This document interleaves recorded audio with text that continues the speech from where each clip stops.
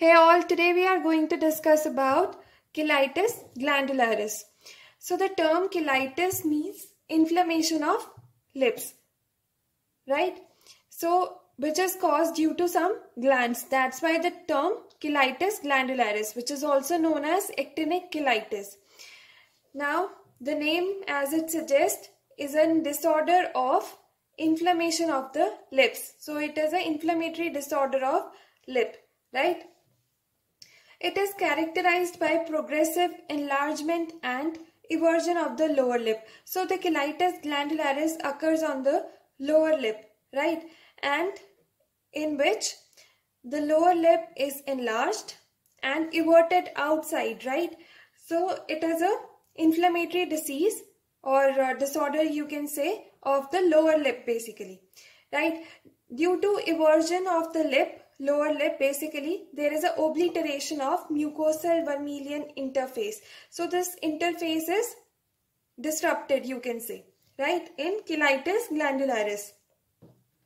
So the alteration in labial mucosa takes place due to external factors and chronic exposure, right? Alterations in labial mucosa such as crustation, ulceration. So the crusts are formed, the lips become chapped, right? Ulcers are formed on the labial mucosa because it has been exposed, right, to the external factors or environment, you can say. The term, right, the external factors such as UV rays, right, direct sunlight, which will have direct impact on our lower lip, right? Actinic damage means due to UV rays, basically. UV rays or sunlight. So the actinic damage is increased, due to which alteration in labial mucosa takes place and the Cheilitis glandularis turns into actinic cheilitis, right? That's why we also call Cheilitis glandularis as actinic cheilitis, right? So the Cheilitis glandularis disorder is basically a predisposing factor for actinic cheilitis as well as squamous cell carcinoma. So due to Cheilitis glandularis can turn into actinic cheilitis or squamous cell carcinoma due to environmental factors or external factors or trauma, right? So the etiology of Cheilitis glandularis is chronic irritation, right? Trauma. You know, some kids have a problem. They keep on biting their lower lip. So there can be a self-inflicted biting, right, due to which Cheilitis glandularis has occurred, right? Excessive wetting from compulsive licking or drying, right? Drying of lips may be caused due to mouth breathing or asthma or many other factors, right? So these are the etiological factors. Either chronic irritation can cause Cheilitis glandularis or trauma or excessive wetting from compulsive licking or drying of lower lip, right? Now the clinical features of Cheilitis glandularis. So the condition is basically chronic and progressive in nature.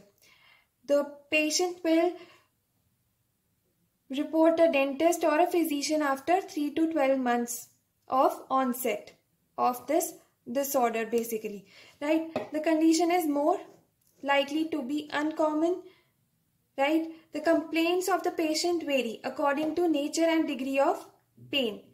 Some patients even complain of loss of elasticity of the lip. The condition can be asymptomatic and symptomatic, right? So in asymptomatic condition, there will be no pain.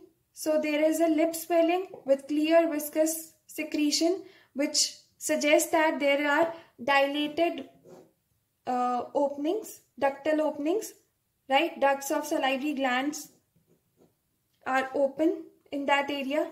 That's why there is a clear viscous secretion in that area, right?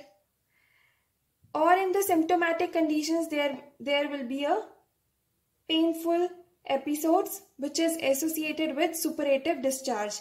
Even in few conditions there is a period of quiescence in which there is no sign and symptom, and after that a painful episode will occur. So the patient will complain that there is a recurring painful episode as well as which is associated with suppurative discharge, right? A burning discomfort in this affected lip will be there, right? Sensation of rawness will be there. If we apply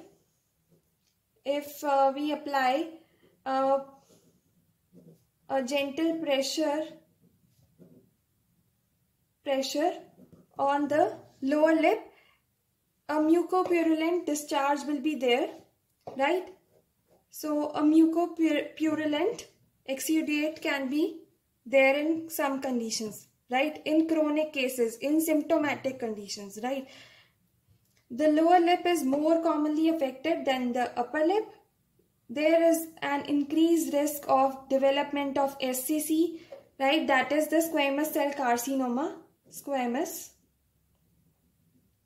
cell carcinoma. So this condition can be converted into cancer due to environmental factors basically. It is more common in adult males and occurs more frequently between 4th and 7th decade of life, right? Now the classification part of Cheilitis glandularis, it is basically of 3 types, right? The first one is the simple type. As the name suggests, it is basically asymptomatic. The patient will be having multiple painless papular lesions, right, with central depressions and dilated canals. So there will be multiple painless papular lesions basically, right? The condition is asymptomatic in this type basically. Now the superficial suppurative type, which is known as Bell's disease, right? This condition is also painless. Indurated swelling of the lip with shallow ulcerations and swelling will be there, right? The condition is known as, this type is known as superficial, means there will be shallow ulcerations. The ulcers will not be deep, they will be shallow in this condition, right? And swelling is obviously there. Now the deep suppurative type, deep suppurative means there will be a discharge in this case also, as there was in superficial suppurative type. So but deep is representing or is suggesting that it is being infected, right? It is also known as Cheilitis glandularis epistematosa or myxedinitis labialis, right? There will be a deep-seated infection in this case, deep suppurative type. So it is also involving the deeper structures, I mean to say, right? Abscess formation means pus formation will be there in this condition. Sinus tracts and fistulas will be seen in this condition, which are having potential of scarring. So they can make scar over that area also. So it is having 3 subtypes or types, you can say: simple type, superficial suppurative type, and deep suppurative type, right? Now the histological features of Cheilitis glandularis. So it is concerned about these glands, right? So the minor salivary glands are basically involved in this case, right? So in histological features or histology, we will see these minor salivary glands. They can be normal or can exhibit various changes in this disorder, right?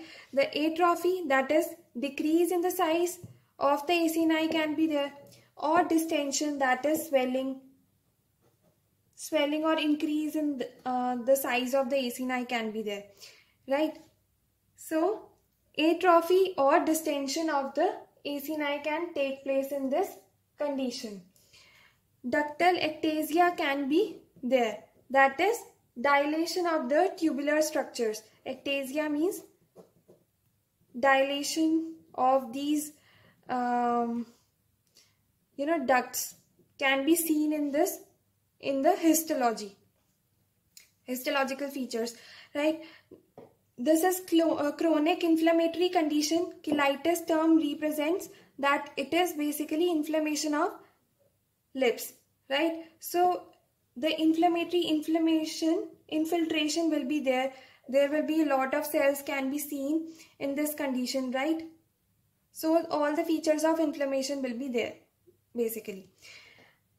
The replacement of glandular parenchyma will take place and interstitial fibrosis will be seen.